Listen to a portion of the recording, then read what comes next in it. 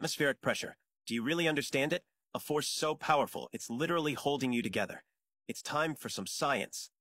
Today we're tackling something that's always around you but totally invisible. Earth is wrapped in a massive ocean of air, our atmosphere. At sea level, every square meter of your body is getting crushed by about 10,000 kilograms of air. That's the weight of a small truck. But lucky for us, our bodies push back with equal force. Otherwise, we'd be flat as a pancake. And as simple as it may sound, atmospheric pressure is simply the force of the air above us, pushing down on the Earth's surface. Yes, gravity affects air as well. The higher you go, the less air is above you. That means lower pressure. Ever noticed how a bag of chips puffs up on an airplane?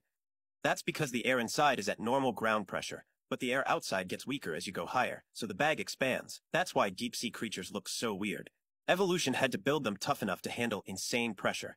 And here's the real kicker. Unlike air, water can't be compressed. That means, if you were inside a flooded cave with just a small hole leading to the surface, the atmospheric pressure on top of that water would transmit through it and crush you instantly. No escaping this one. Why is this? Isn't pressure based on the amount of water on top of me? Get this. Water pressure at a given depth depends only on how deep you go, not how much total water there is. This is the hydrostatic paradox. A tall, thin column of water can create the same pressure as an entire ocean at the same depth. It's all about the depth, not the amount. Now for a wild effect of pressure, boiling and melting points. Ever wonder why water boils faster on a mountain? That's because lower pressure means water molecules can escape as gas more easily, so it boils at a lower temperature. Check this out. If we put water in a vacuum where there's barely any pressure, it boils at room temperature. That means astronauts would have a really bad time in space without a suit.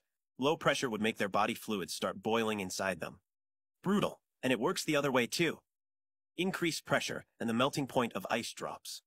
That's why ice skates work. Your weight presses on the ice, lowering the melting point slightly and creating a thin layer of water that lets you glide.